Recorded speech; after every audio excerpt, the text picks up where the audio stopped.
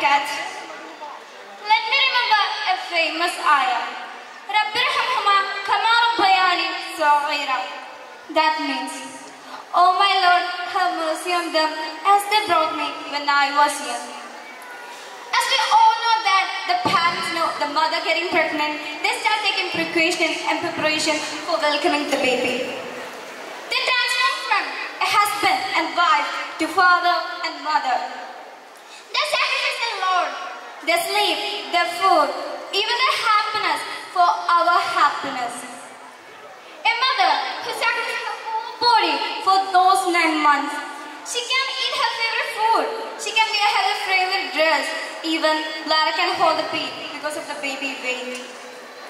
She suffers so many pains, but she forgot all these pains when she sees your beautiful face. We can explain about the labor pain and the pain inside every father who waiting outside the labor room. He waiting for 2 lives.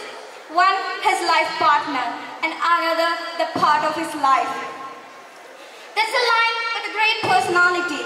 The only day in your life, your mother smiles when you cry. It's on your birthday, man. Our mother who holds heaven beneath her foot, and a father is one of the gates of the heaven.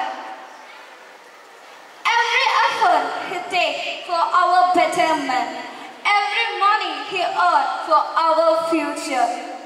Once a Sahaba asked Prophet sallallahu alaihi wasallam, which is the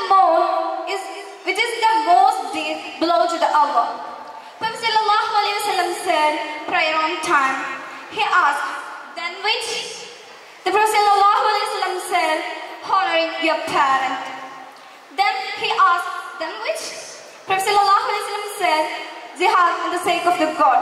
I don't know about a deed is most belong to the God Almighty is than respecting one's mother. Respect your parents. They are the only one who will never leave you at any cost. Now, let me think. Is your mother and your father is your best friend? How much do you love them? Thank you.